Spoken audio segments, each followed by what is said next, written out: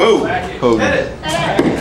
Yeah. Whoa. So, also, like I said, I'm on the radio a lot. I'm one of those guys that says, "Hey, we're on the 7:30, coming at ya. We got your winger tickets coming at ya. Right after that, we got your fucking David Bowie tickets." I can say fucking because I'm all serious now, everybody. I always wanted to know why those guys on radio talk like that. They'd be like, 7:30 coming at ya. Why is 7:30 coming at me? It should have got out of the way before it hits. Right? I mean, the guy's advertising like it's a goddamn tsunami heading my way. 7:40, everyone, I wake up with Wham! Wake me up before you go. I sing like that fucking Indian guy in American Idol. I love you, Sanjay, and I want to blow you away. Fucking guy. I mean, really. Sanjay, fucking guy's wearing fucking leg warmers on his fucking hands. What's wrong with that guy? And what is American about him? There's not a goddamn thing American about you. You're the East Indian version of American. Go on East Indian fucking American Idol, eat a fucking cow, and serve a fucking Slurpee, you dumb son of a bitch. I mean, really, it's Christ, Sanjaya. Who the fuck? That's like naming a president Barack. That's a JLH original, mother effer. Even that. That's a stoner saying that. Write that down.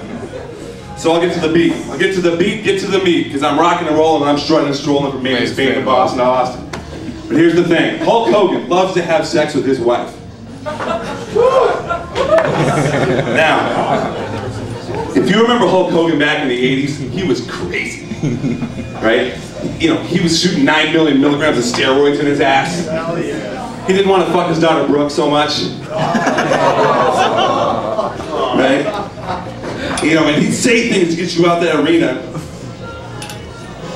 You know, crazy things. Really crazy things, you know? Like, I'm gonna shove swords up your ass. Or I'm gonna get a monkey and I'm gonna blow him. Just come out to the San Diego sports arena and we'll do it up right, you know? They're like, I don't know what he's talking about, but I gotta get out there and see what the fuck's going on, right? You're gonna blow a monkey and shove a sword up his ass, I'm there. Hey, Peter be damned.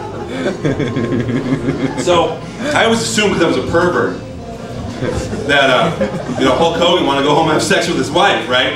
And keep the Hulk Hogan character in play while he's doing it, right? And I always assume that it would sound something like this, right? Well, let me tell you something, luscious Linda. Before we get started, dude, I'm gonna fire up the wide glide, and I'm gonna take it down the left side, brother. And I'm gonna take my Pirates of Penzance, dude, and I'm gonna shove it in your pirate ship, luscious Linda. Cause I'm 6'7", 2 inches from heaven, and I weigh 305, and I can whip any man alive. And let me tell you something, dude. I'm gonna take your vagina. I'm gonna slam it, just like I slammed that giant 20 years ago, brother. 1987, dude. And when you're rocking and rolling, even though I already said it, strutting and strolling from Maine to Spain and Boston to Austin, brother, I just got one question for your box. What's your box gonna do with the largest steroid-induced cock, the 8-inch Hulk Hogan action figure,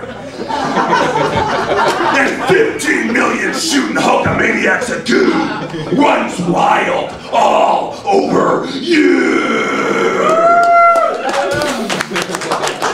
John Law Hastings, MySpace.com.